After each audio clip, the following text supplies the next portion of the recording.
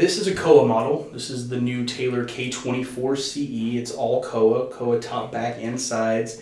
It also has all wood appointments, so wood inlay, wood purfling, wood binding, everything's wood. What's unique about Hawaiian Koa, it only grows on private land above 5,000 feet elevation, and it only grows on the Big Island, so it's very expensive, it's very hard to find, but tonally it's going to give you a lot of the same richness of mahogany and some brightness like maple, but not quite as bright. This is a new island vine inlay designed by Andy Powers. He's our luthier and designer at Taylor Guitars.